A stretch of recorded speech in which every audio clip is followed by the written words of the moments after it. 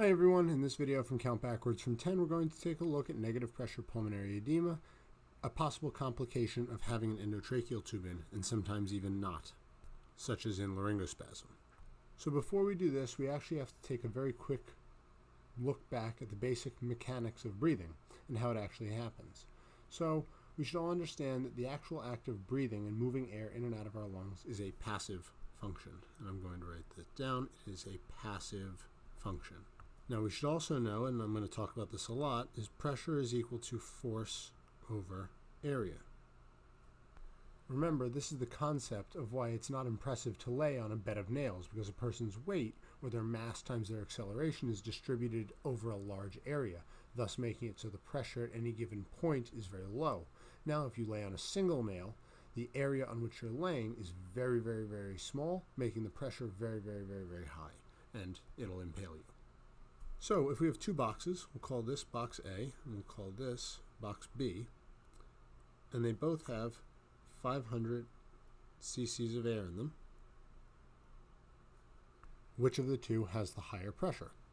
So obviously it's box A, because you're cramming the same amount of force into a smaller area.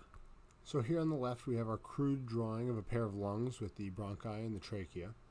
Now on either side we're going to put these green lines, and these are going to represent the chest wall. And then on the bottom here we're going to put the line into the bottom, and this is going to be our diaphragm. And we'll just label it chest wall here and diaphragm here. Now, when you take a deep breath, your diaphragm contracts and it moves inferiorly from position A down to position B. So, in our pressure equals force over area equation, we are increasing our area, thus decreasing our intrathoracic pressure.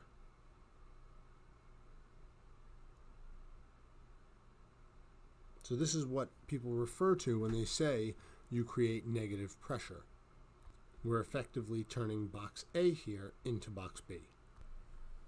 Now, it's going to come up in a lot of my lectures, but I'm convinced that a large amount of human physiology is actually a function of gradients and how we affect them and how we affect change in them.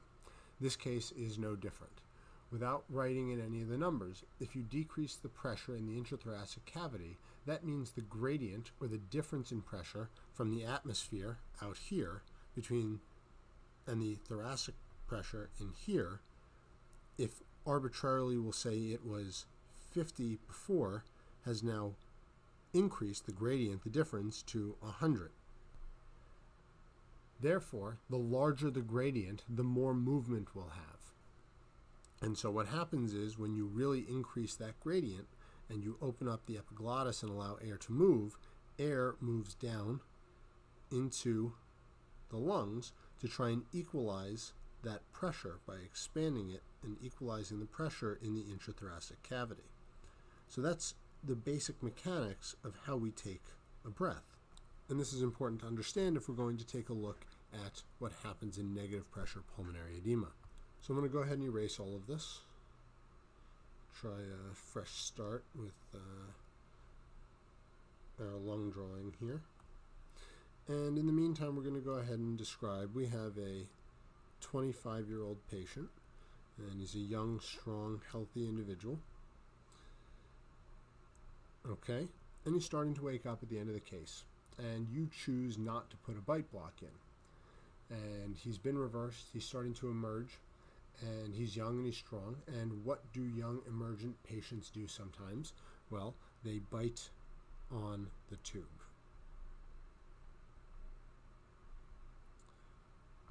This occludes the airway,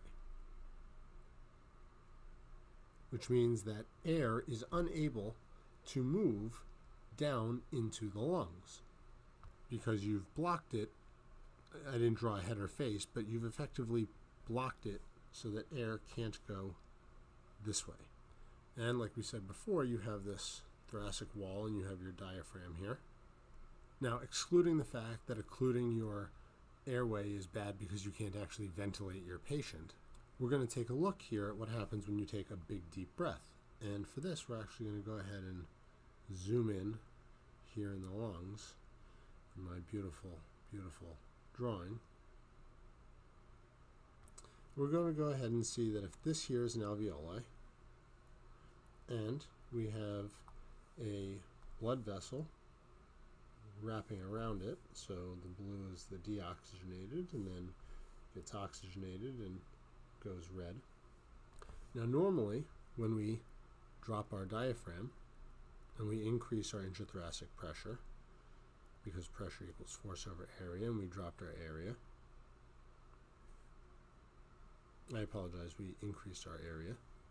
As we said before, air is able to move into the airway and into the lungs in order to equalize the pressure. Well, that's why the lungs expand. But now imagine we've blocked this off here and we've prevented air from entering in and equalizing this pressure, and your box is bigger now. Well, something has to equalize the pressure. Like we said before, anytime there's a gradient, nature is trying to make things equal. That's why water falls down a waterfall. So like we said, we now have an alveoli, and there is a negative pressure in the intrathoracic cavity that's going out this way because the diaphragm dropped. Something has to enter into the alveoli in order to equalize that pressure going outward. And we've blocked our airway, so air can't move in to equalize that pressure. Well, because our alveoli are wrapped in these semi-permeable capillaries, which are obviously permeable under the right circumstances, that's why we have pulmonary edema when blood pressure, when hydrostatic pressure increases and other things like that, it means that the blood vessels can actually leak into the alveoli. So this drop in intrathoracic pressure in the intrathoracic space leads to an increased transmural pressure across the capillaries, and this is then reconciled by influx of blood and fluid in the pulmonary capillaries into the alveoli and into the lung parenchyma in order to equalize the pressures. Now, as I mentioned before, this can occur anytime the airway is occluded and the patient creates negative pressure when they take a breath for themselves. So that can be in laryngospasm post-extubation and they take a big deep breath, or if they bite down in the tube and they take a big deep breath.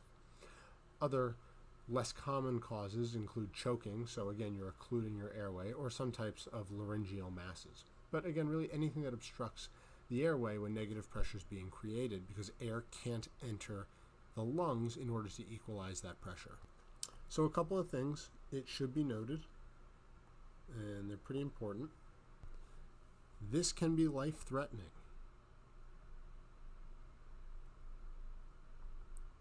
So it's not to be taken lightly, as it can lead to ARDS and other complications, but it also may be minimal and self-limited. Obviously, the larger the breath the individual takes, the more fluid you're going to get in. Classic symptoms are going to be pink, frothy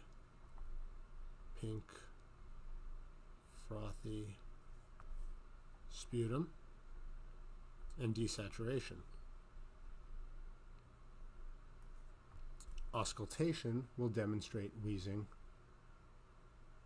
and crackles, just like any other condition in which there is fluid in the lungs. Next, our treatment: alleviate the blockage, which might mean deepening the patient so they're not biting on the tube or paralyzing them if they're laryngospasming. Second, get the fluid out. And this comes in the way of diuresis as well as positive pressure ventilation in order to help increase the pressure in the alveoli and thus force blood and fluid out of them and back into the capillaries. These are the mainstays treatment along with supportive care. I hope you all understand negative pressure pulmonary edema a little bit better. As always, if you have any questions or topics you would like covered, please feel free to contact us. Otherwise, check in for the next video.